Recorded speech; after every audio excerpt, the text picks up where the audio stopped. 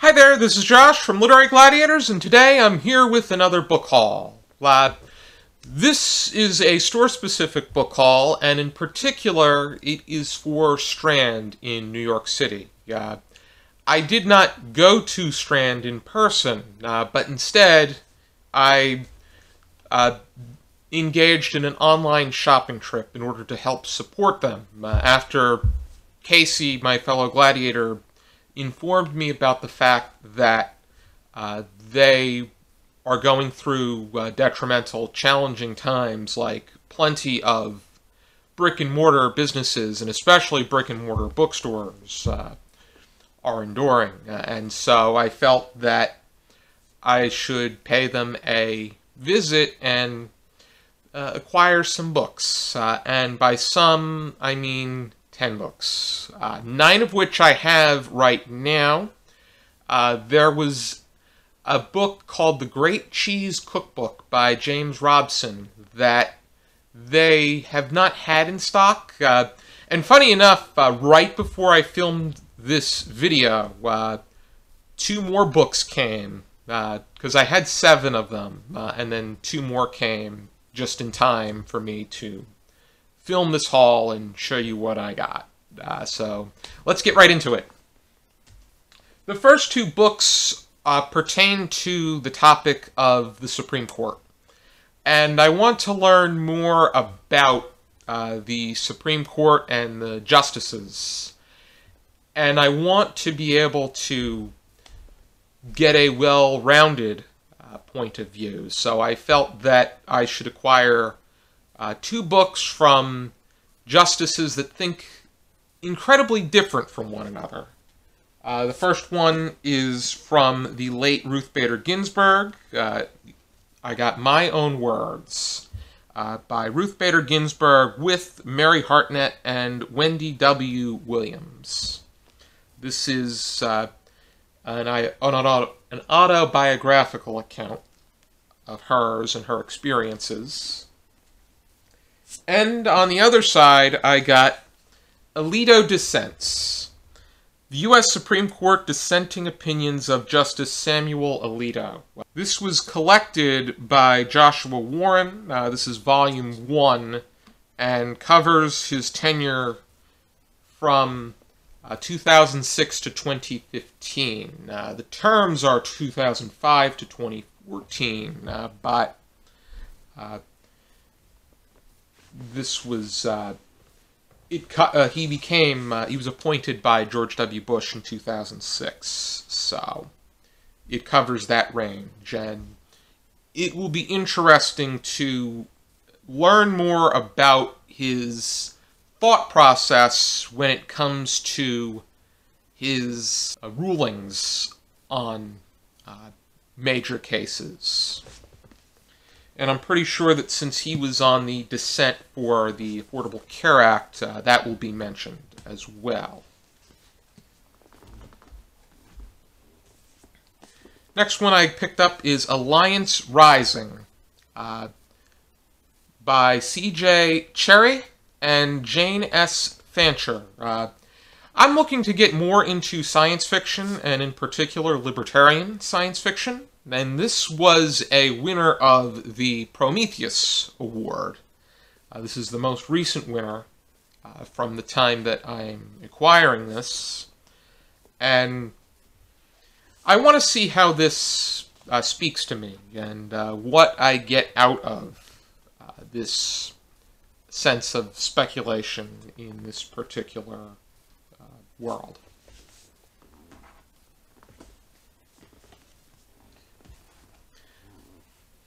I wanted to also incorporate some literary fiction into my collection, and I was referring to the BookTube Prize finalists, and this one finished in second in the Fiction Prize for 2020, and this is 10 minutes and 38 seconds in the Strange World by Elif Shafak, and this pertains to the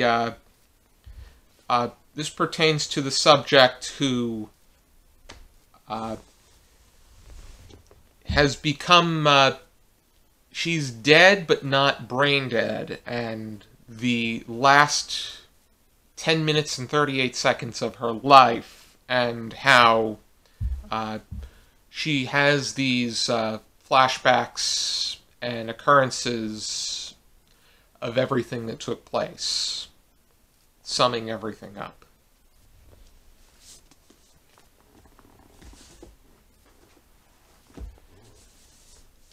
The next book that I got is African American Poetry, 250 Years of Struggle and Song. This is from Library of America. I really admire Library of America and its efforts to chronicle as much of American literature as possible, be it fiction or nonfiction. And this covers a wide range of writers that are African American, starting with Phyllis Wheatley and the 18th century, and it also covers those from the current day, which is also very important. I think that being able to recognize every writer that a particular group, a race, a gender, a nationality, a religion has to offer from all periods of time. I think it's all important. And I think that this is the effort that needs to be made in order to discover those underrated hidden gems. And I'm really intrigued to see what this collection has to offer.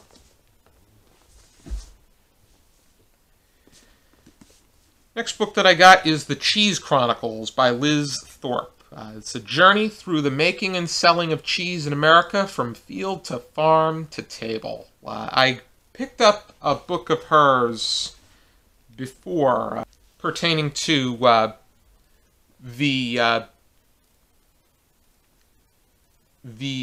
most noteworthy cheeses in the world, and then just her take on the kinds of cheese that fall under that tree, per se, like a family tree. Thorpe is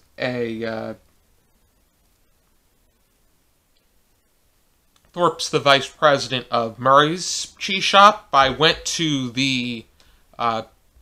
their branch at Grand Central Terminal, and I was very impressed.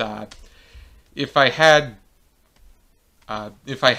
more time, I would have really immersed myself. I was able to come out with two types of cheese, but those kind of places I like to be able to taste and acquire, and hopefully when things get better, we can go back to doing these particular things. But I'm really eager to learn about her experience.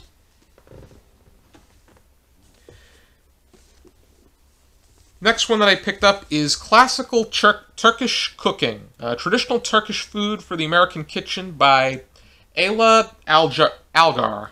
And if anything, I'm interested in learning more about world culture.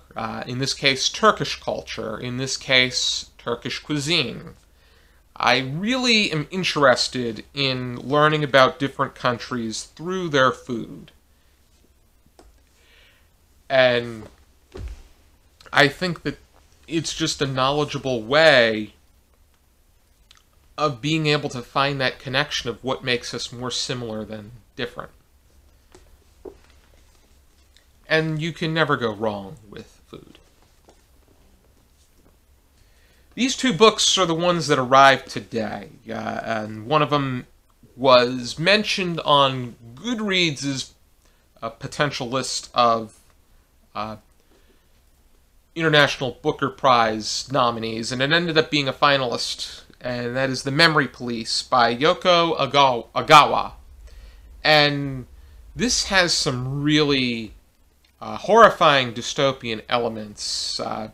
And I think that in this day and age, where we're beginning to see what can arguably be deemed as more dystopian elements in our society, I think that works like this become even more intense and speculative, where this is an extreme account, but still.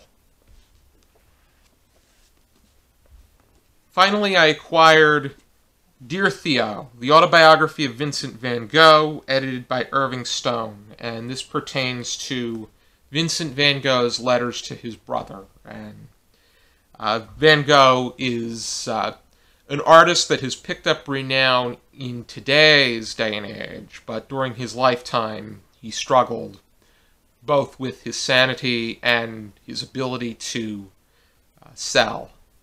He only sold one painting in his lifetime, and I've been listening to Don McLean's Vincent. It has appeared on the radio. I've listened to it on my own time. It's just one of the saddest songs, and it really explores just a very tortured life and how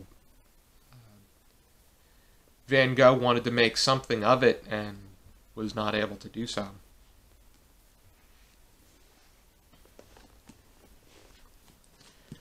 So these are the books that I picked up from Strand, and I'm really looking forward to making my way through them.